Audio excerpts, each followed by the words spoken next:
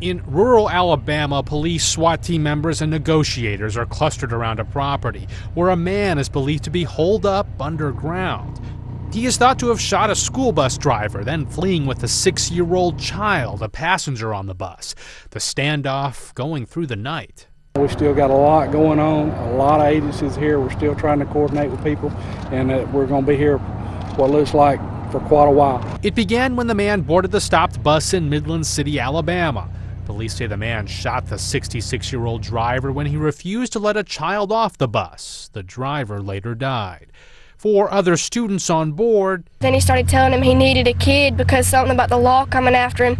And then he shot the bus driver, and the driver's foot was on the gas, and we went backwards. The standoff is happening beyond this church, the suspect in an underground shelter, the kind used for severe weather. Lee Powell, The Associated Press.